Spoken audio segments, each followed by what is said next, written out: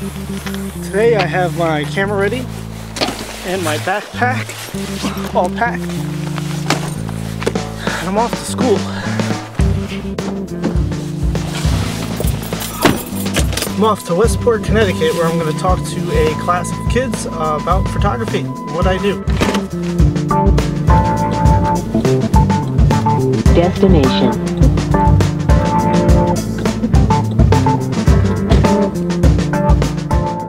Had them stand perfectly still, had the camera on the tripod, set a 10-second timer, hit the button. I had 10 seconds to run behind them, and I'm squatted down behind them. Once the shutter opened up, I had 6 seconds to take 3 sparklers that were lit, hold it in front of them, draw the heart, and get it to the bottom in 6 seconds for when the shutter closed. Is that why there's like the purple underneath? See the purple glow? Yeah. That's my hand. I can't even see you. You can see a little ghosting in there with the purple. That's probably my face that came through here. So that's all it was.